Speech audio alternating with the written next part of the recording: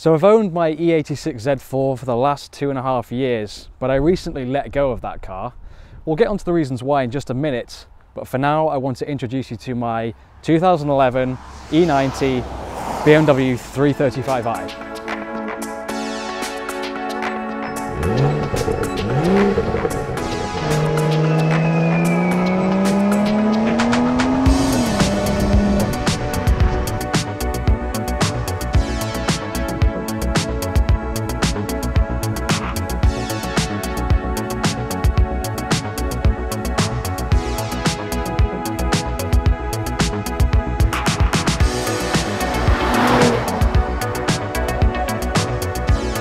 So first then, why did I sell my E86 Z4? Well, there's no real negative reasons, to be honest. Like I said, I'd owned the car for 2.5 years.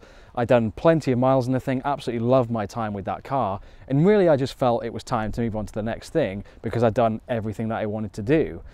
I really enjoyed actually having a sports car as a daily. The E86 Z4 actually worked fantastically well. It's kind of that cross between a GT and a sports car, so it's very usable.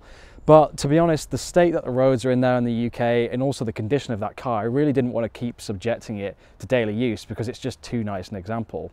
So that car's now gone on to a new owner who I know is an enthusiast because he's been watching some of the videos, which is absolutely fantastic to see.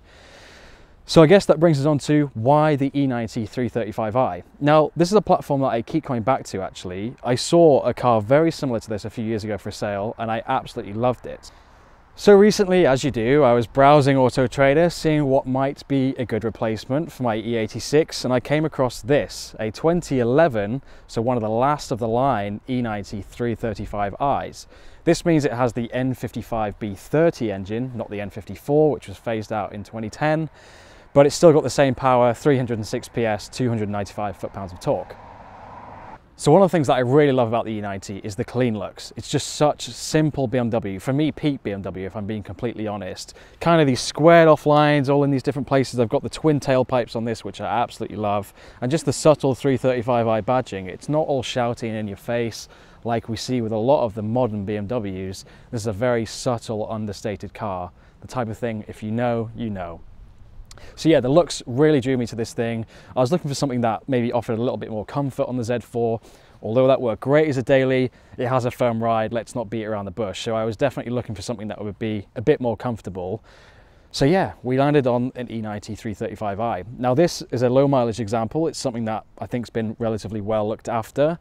Not had too many owners and it's been serviced regularly, which is important. So yeah, this kind of seemed like the perfect car to me. And to be honest, I've fallen completely in love with the thing so far. Some headline stats: it weighs around about 1550 kilos, 0 to 60 is in the mid 5-second range, top speed 155 miles an hour, electronically limited. So it's absolutely adequate performance. It feels really quite quick actually on the road just because there's so much torque. But I won't go too much into the driving dynamics yet because there's going to be a full review on that. So if you want to see that video, please do subscribe because it helps us out massively. So this car also has the 193M wheels, it's black sapphire metallic paintwork. I think it's a really, really nice spec. I wouldn't ordinarily go for black cars, to be honest, but when looking at these sort of later E90 335i's, there really aren't a huge amount for sale. So you sort of just have to kind of settle a bit on the spec, but in terms of where this thing is optioned to, it's got a lot of different toys on it, which are really nice kind of creature comforts to have. And so far I'm really enjoying that. Things like cruise control, heated seats, yeah, just the stuff that make winter a bit more bearable. So on the interior, it's really the same story. Peak BMW for me, this nice, simple design. It's not all in your face, there's not all these touch screens. There's buttons for all the sort of key things that you need as far as, you know, climate control goes and operating the radio and the iDrive system, which by the way, although being an older iDrive system, is perfectly good, does everything you want. Bluetooth audio, telephone, navigation with traffic connectivity and all that kind of stuff. So it works perfectly. I've got the M Sport seats in this. They're not the fully electric ones, they've got manual adjustability, but they do have inflatable bolsters on the side, which are absolutely brilliant because you can adjust to kind of increase the amount of support the seat offers. Over long distances, these are really, really supportive and comfortable seats, and as I say, they're heated, so they get nice and warm quickly, which is absolutely brilliant.